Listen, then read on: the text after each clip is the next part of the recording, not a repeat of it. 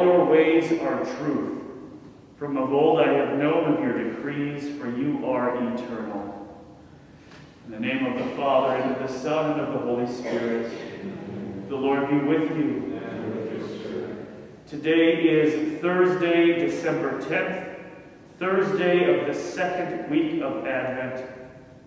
Mass this morning is offered for the repose of the souls of Eleanor Dale and family. Brothers and sisters, let us acknowledge our sins and so prepare ourselves to celebrate the sacred mysteries.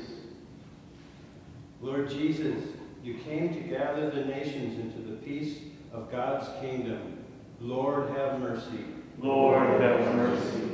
Lord Jesus, you come in word and sacrament to strengthen us in holiness. Christ, have mercy. Christ, have mercy. Lord Jesus, you will come in glory with salvation for your people. Lord, have mercy. Lord, have mercy. May Almighty God have mercy on us, forgive us our sins, and bring us to everlasting life. Amen. Let us pray. Stir up our hearts, O Lord, to make ready the paths of your only begotten Son, that through his coming we may be found worthy to serve you with minds made pure. Through our Lord Jesus Christ, your Son, who lives and reigns with you in the unity of the Holy Spirit, one God forever and ever. Amen.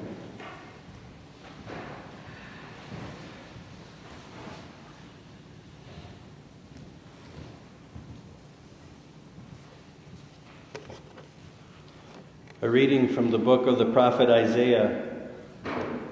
I am the Lord your God, who grasp your right hand. It is I who say to you, fear not, I will help you. Fear not, O worm Jacob, O maggot Israel. I will help you, says the Lord.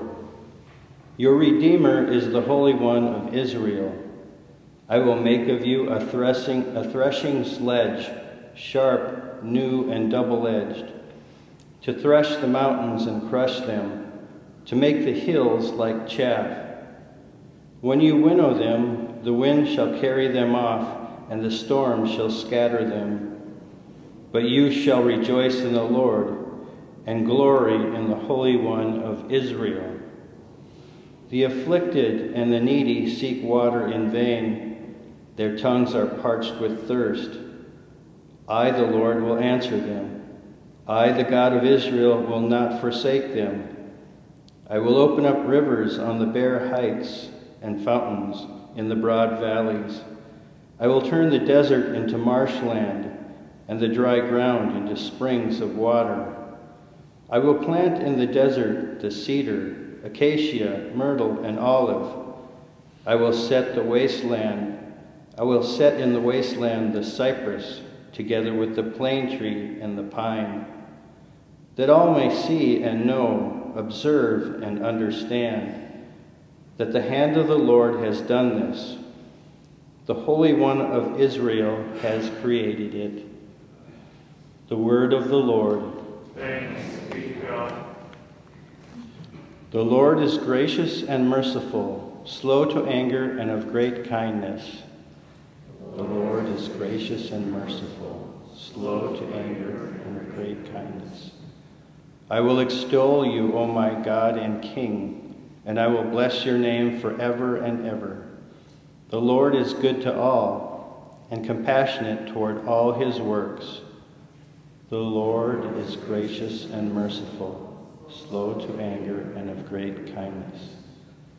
Let all your works give you thanks, O Lord, and let your faithful ones bless you.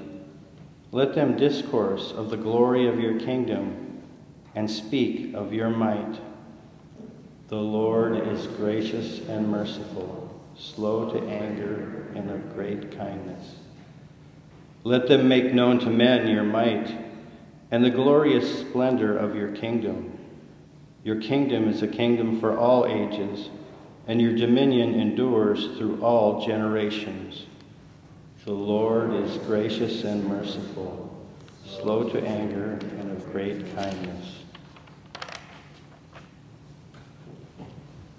Your blessing. May the Lord be in your heart and on your lips. he may proclaim his gospel worthily and well. In the name of the Father, and of the Son, and of the Holy Spirit. Alleluia, alleluia. Alleluia, alleluia. Let the clouds rain down the just one, and the earth bring forth a Savior. Alleluia, alleluia. The Lord be with you. And with your spirit. A reading from the Holy Gospel according to Matthew. Glory to you, Lord. Jesus said to the crowds, Amen, I say to you, among those born of women, there has been none greater than John the Baptist. Yet the least in the kingdom of heaven is greater than he. From the days of John the Baptist until now, the kingdom of heaven suffers violence, and the violent are taking it by force. All the prophets and the law prophesied up to the time of John, and if you are willing to accept it, he is Elijah, the one who is to come. Whoever has ears ought to hear. The Gospel of the Lord. Praise to you, Lord Jesus Christ.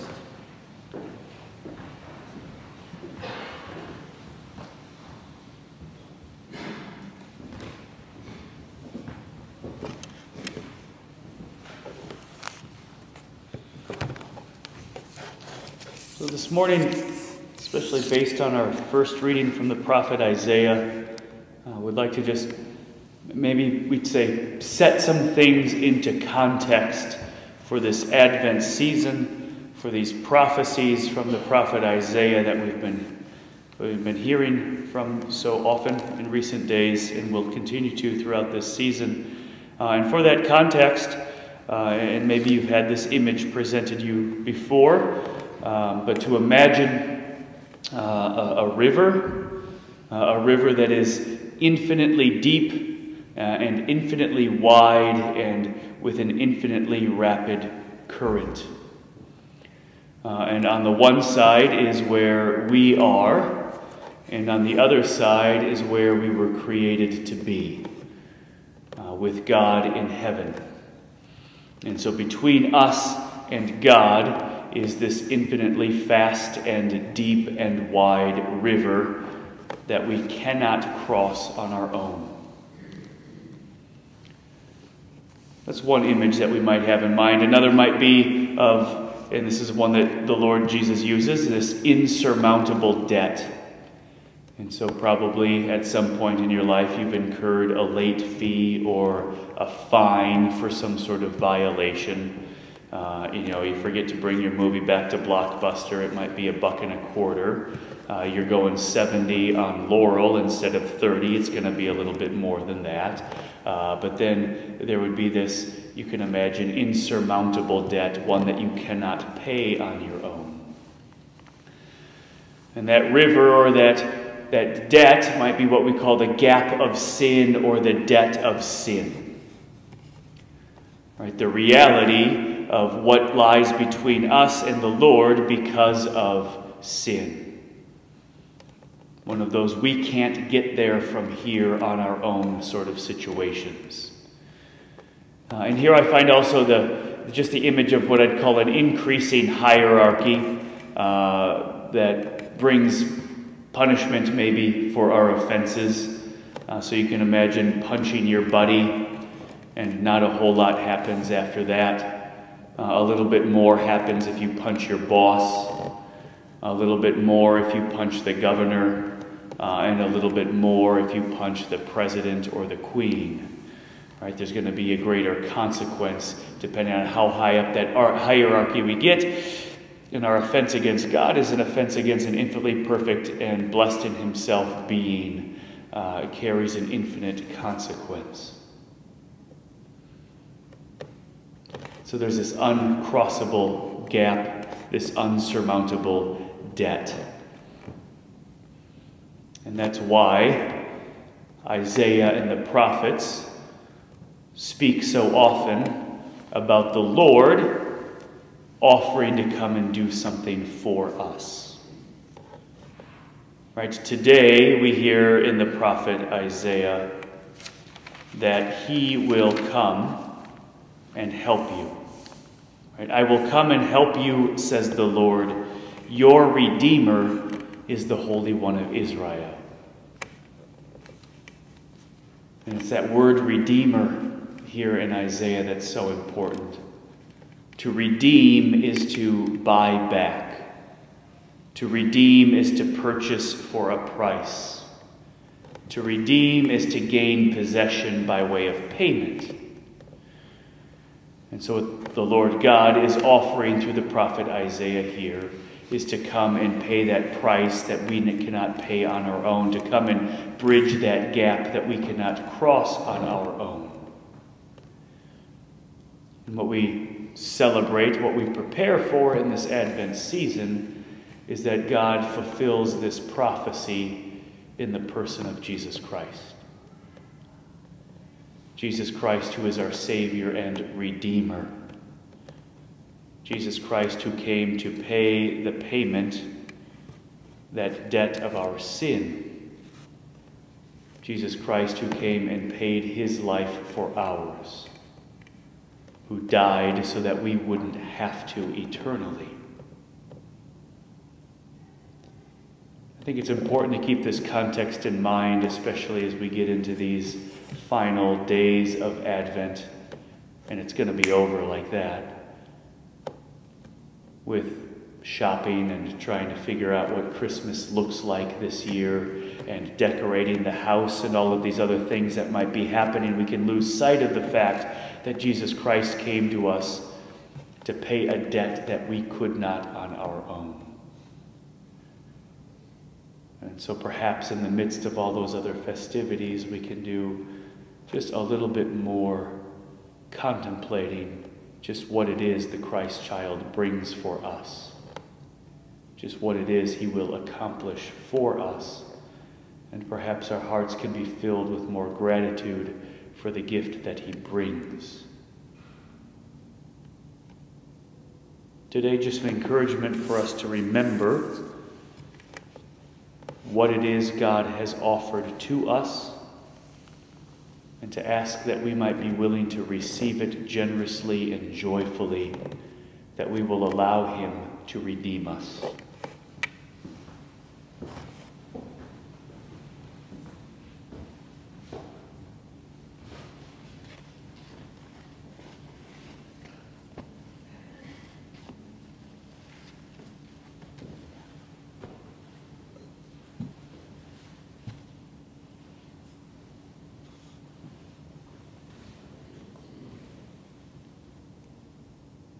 Blessed are you, Lord God of all creation, for through your goodness we have received the bread we offer you, fruit of the earth and work of human hands.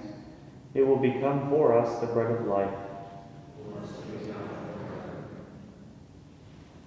Blessed are you, Lord God of all creation, for through your goodness we have received the wine we offer you, fruit of the vine and work of human hands. It will become our spiritual drink. Spirit and contrite heart, may we be accepted by you, O Lord, and may our sacrifice in your sight this day be pleasing to you, Lord God. Wash me, O Lord, from my iniquity, and cleanse me from my sin.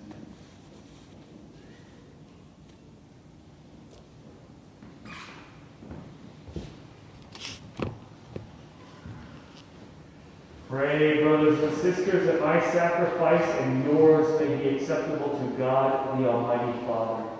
May the Lord accept the sacrifice of your hands for the praise and glory of his name, for our good and for all his holy church. Accept, we pray, O Lord, these offerings we make, gathered from among your gifts to us. And may what you grant us to celebrate devoutly here below gain for us the prize of eternal redemption. Through Christ our Lord. Amen. The Lord be with you. And with your spirit. Lift up your hearts. Lift them up to the Lord. Let us give thanks to the Lord our God. It is right and just. It is truly right and just, our duty and our salvation, always and everywhere to give you thanks.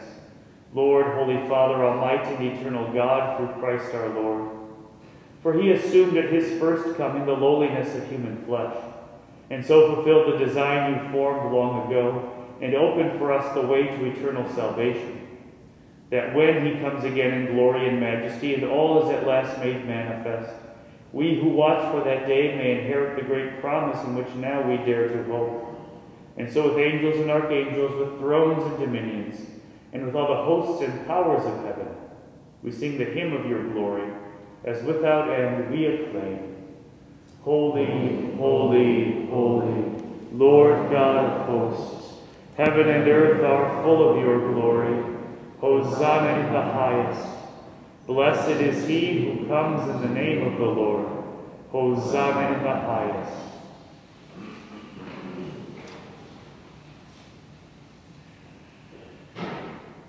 You are indeed holy, O Lord, the fount of all holiness.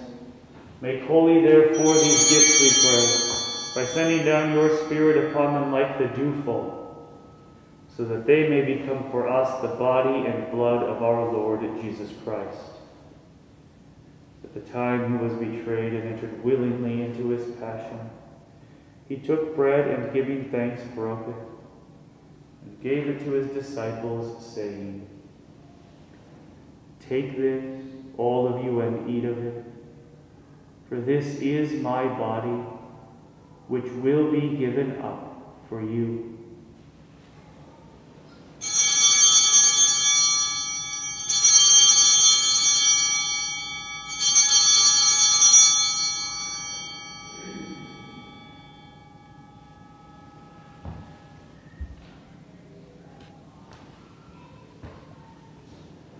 In a similar way, when supper was ended, he took the chalice, and once more giving thanks, he gave it to his disciples, saying,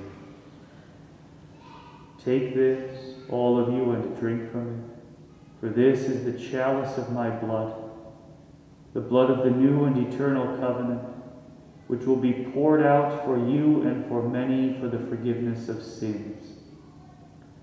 Do this in memory of me."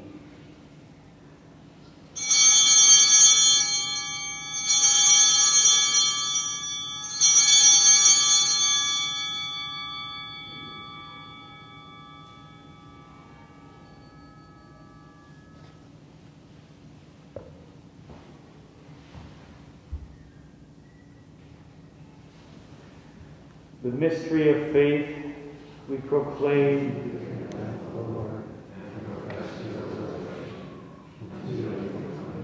Therefore, as we celebrate the memorial of his death and resurrection, we offer you, Lord, the bread of life and the chalice of salvation, giving thanks that you have held us worthy to be in your presence and minister to you. Humbly we pray that, partaking of the body and blood of Christ, we may be gathered into one by the Holy Spirit. Remember, Lord, your church spread throughout the world, and bring her to the fullness of charity, together with Francis, our Pope, and Bernard, our Bishop, and Andrew, his assistant, and all the clergy.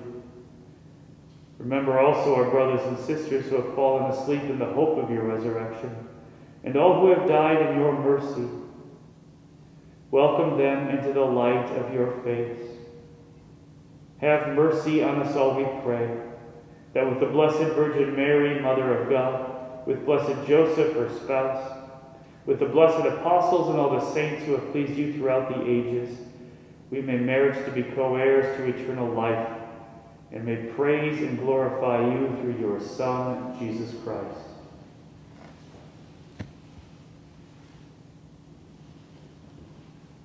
Through him, and with him, and in him, O God, Almighty Father, in the unity of the Holy Spirit, all glory and honor is yours forever and ever. Amen.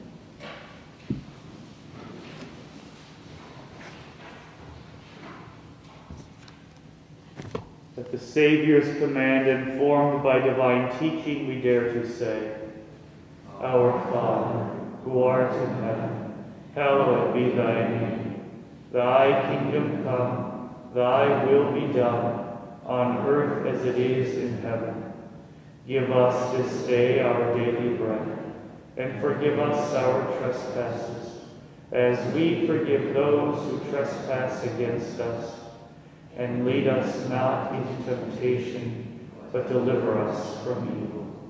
Deliver us, Lord, we pray, from every evil.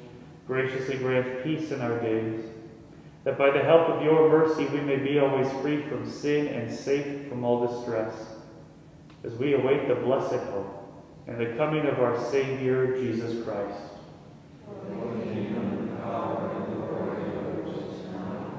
Lord Jesus Christ, who said to your apostles, "Peace I leave you, my peace I give you," look not on our sins, but on the faith of your church, and graciously grant her peace and unity in accordance with your will, who live and reign forever and ever. Amen. The peace of the Lord be with you always. And with your spirit.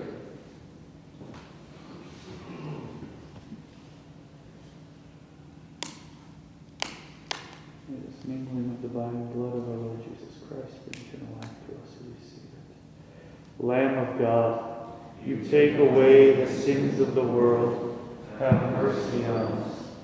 Lamb of God, you take away the sins of the world, have mercy on us. Lamb of God, you take away the sins of the world, grant us peace.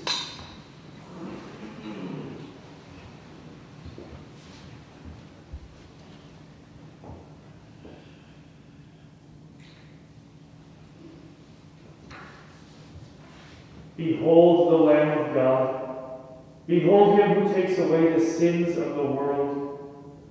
Blessed are those called to the supper of the Lamb. Lord, I am not worthy that you should enter under my roof, but only say the word, and my soul shall be healed.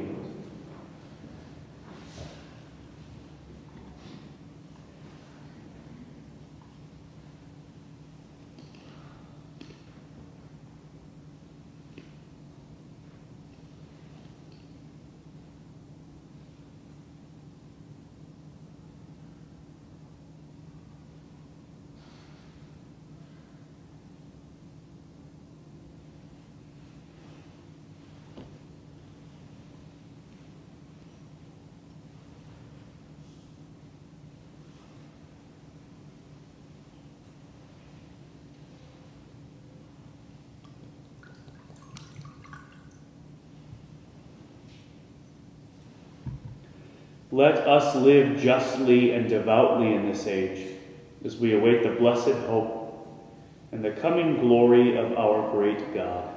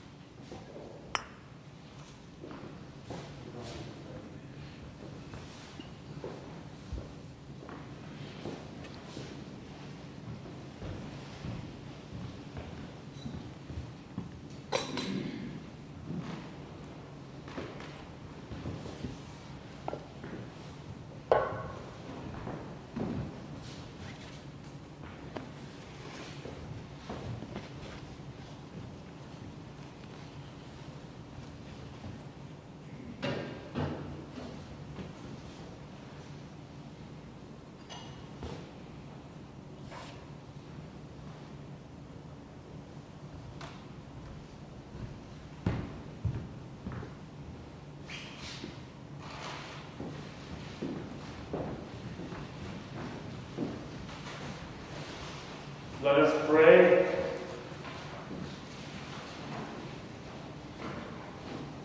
May these mysteries, O Lord, in which we have participated, profit us, we pray.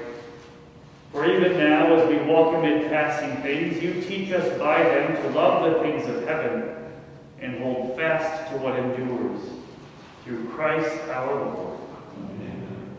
So just a couple of notes this morning. One of them is just another encouragement to, in the gathering space, take home some of the readings if you've not done so already. There's a fairly large packet, readings for the year of St. Joseph, some magisterial texts on St. Joseph and his role in the church. There's a supplement to that already, Pope Francis's brand new letter on St. Joseph, so that's out there. And additionally, my letter for the season of Advent and about the celebration of Mass ad Orientem is out there. I would encourage your reading of all three of those in the coming weeks. And then the second thing to say is that We will not be here on Tuesday morning.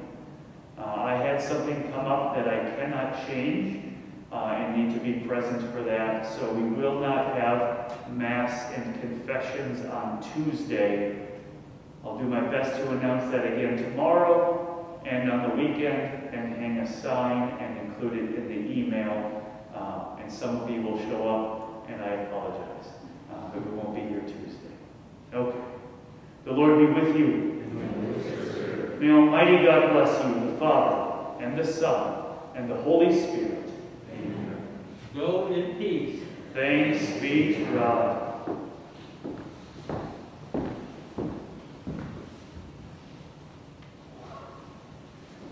Hail Mary, full of grace, the Lord is with thee. Blessed art thou among women, and blessed is the fruit of thy womb, Jesus. Holy Mary, Mother of God, pray for us sinners, now and in the hour of our death. Amen. Saint Joseph, pray for us. Saint Paul, pray for us. Praise be Jesus Christ.